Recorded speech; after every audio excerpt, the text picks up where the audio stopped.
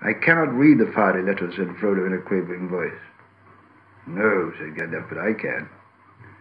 The letters are Elvish, of an ancient mode, but the language is that of Mordor, which I will not utter here. This in the common tongue is what is said, close enough.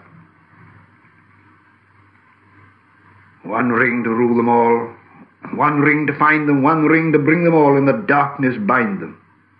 It is only 2 lines of a verse long known in elven lore.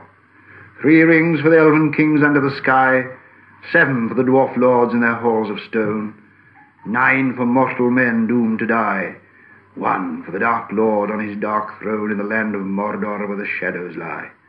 1 ring to rule them all, 1 ring to find them, 1 ring to bring them all, and in the darkness bind them in the land of Mordor where the shadows lie."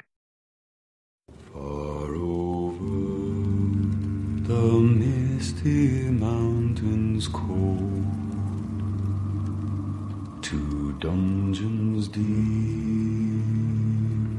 and caverns old, we must away ere break of day, to find our long forgotten gold. The pines were roaring